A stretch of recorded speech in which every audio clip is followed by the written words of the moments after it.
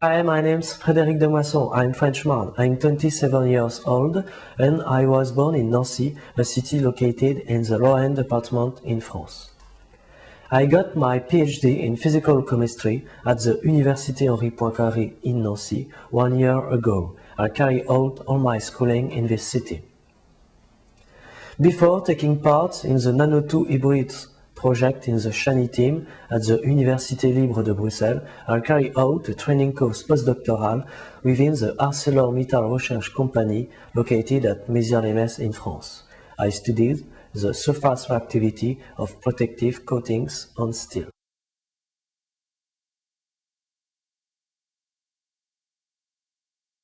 About this project, I decided to take part in for several reasons. First, nanotechnology is a field which always fascinated me, because I think observation, activation, functionalization of the matter at the subatomic scale allow a better understanding about the reactivity of materials at macroscopic scale, and in particular in the field of the chemical gas sensor. Then, the second reason is I'm quite interested in surface treatments by plasma, and more particularly at atmospheric pressure. This will allow to enlarge my scientific knowledge. And finally, I know that the first steps in this project was to develop an homemade atmospheric plasma reactor. And I think that a good scientist must also know how to build his instruments since it is not commercialized. Moreover, I like challenges on the do-it-yourself. These several reasons decided me to join the team of François Reniers.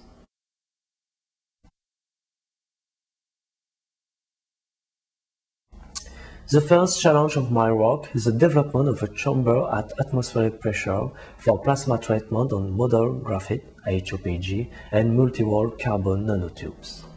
The true innovation of the proposed plasma treatment approach resides in the possibility of full integration in one treatment. Surface cleaning, surface activation, and finally, surface functionalization for metal deposition, for example by spraying of colloid suspensions. The aims are to provide experimental data for theoretical modeling and to provide metal nanotube hybrid material like gold carbon nanotubes for gas sensor fabrication.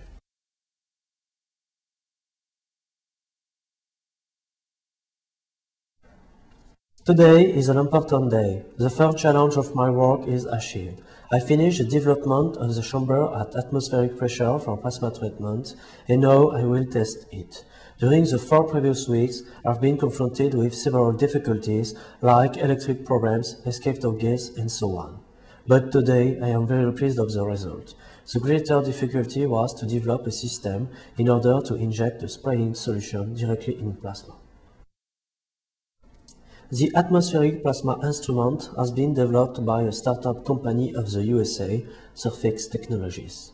The nature, the composition, the flow rate of the plasma gas, as well as the power of the high voltage generator are variable parameters.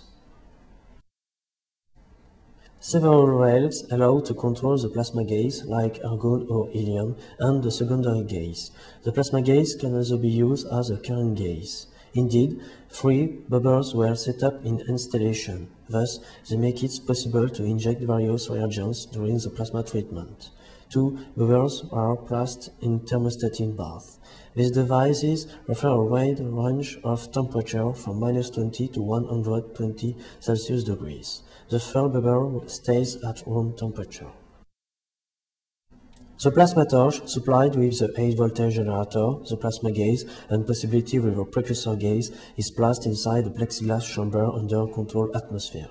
The operating lever of the spray is easily accessible by the top of the chamber. For the first experiment, I used a sample of HOPG of 1 square centimeter. The spray contains a solution of colloidal gold nanoparticles prepared at the laboratory.